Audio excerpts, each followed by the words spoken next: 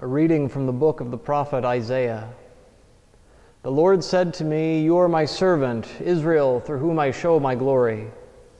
Now the Lord has spoken, who formed me as his servant from the womb, that Jacob may be brought back to him and Israel gathered to him. And I am made glorious in the sight of the Lord, and my God is now my strength. It is too little, the Lord says, for you to be my servant, to raise up the tribes of Jacob and restore the survivors of Israel. I will make you a light to the nations, that my salvation may reach to the ends of the earth. The word of the Lord. Thanks be to God. Can the servant of the Lord really do what he says he'll do? This is a big, big deal, brothers. The people to whom he speaks would want to know the answer, because this servant speaks to an Israelite people that has been exiled now for decades. At the time he speaks, multiple generations have now been born into exile. Israel's tradition remembers a 40-year wandering after the Exodus. This surpasses even that. Can we try and imagine ourselves members of this lonely refugee people?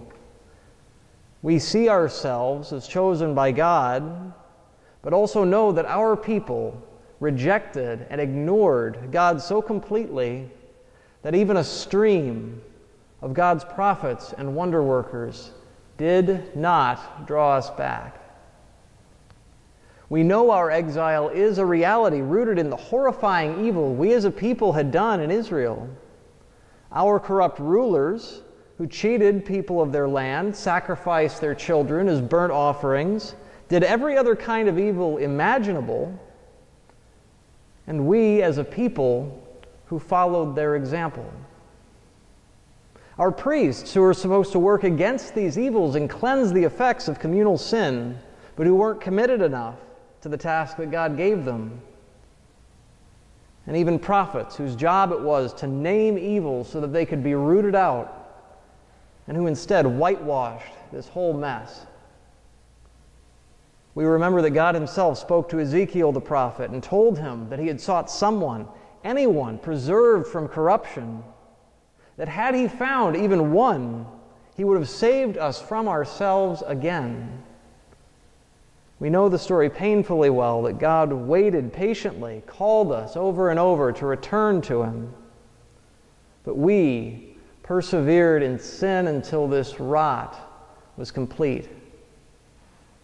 We are part of a people who turned wholly away from a God who had chosen us.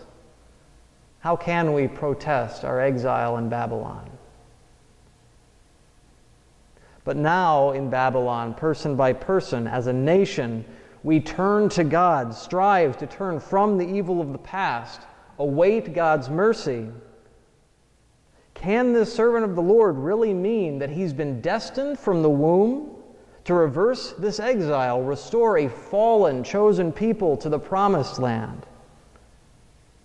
He's a fraud, or he's the answer to our prayers.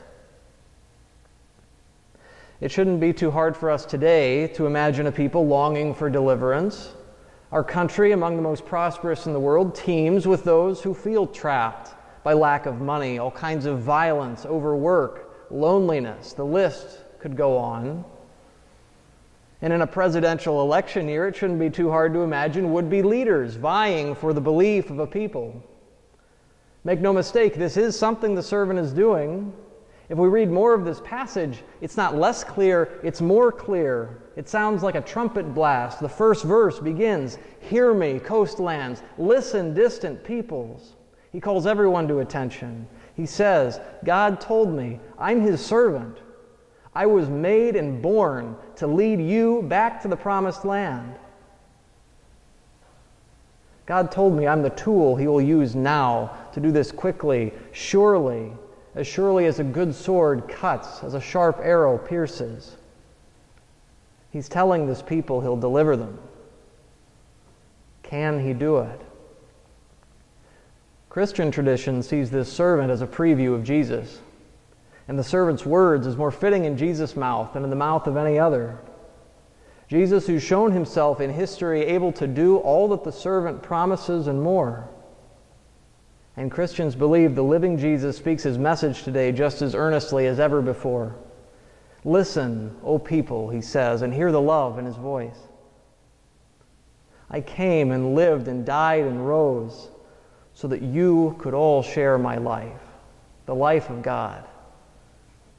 There's a weight to belief that the one who shares in Jesus' life, no matter how poor, becomes rich and stores up treasure in eternity, may suffer any violence and still trust Jesus' power over death, may bring any burden to Christ and trust that he'll help carry it. Jesus knows about all our burdens, that they can feel more than we can bear. But he helps bear them. He does it through his sacraments, through baptism, a real sharing in living, dying, and going beyond death. Through the Eucharist, turning bread and wine into his very flesh and blood to nourish us, to give us food for our souls. Through confession, where he pours out abundant mercy and grace upon us in a privileged way and place. Through his teaching, preserved in the Scriptures, entrusted to his apostles and their successors, and to us as members of his mystical body here on earth. Yes, Jesus Christ, the servant of the Lord, light to the nations, promises abundantly, and he has the power to deliver on all his promises. So will we reject him? Will we ignore him? Will we turn to him?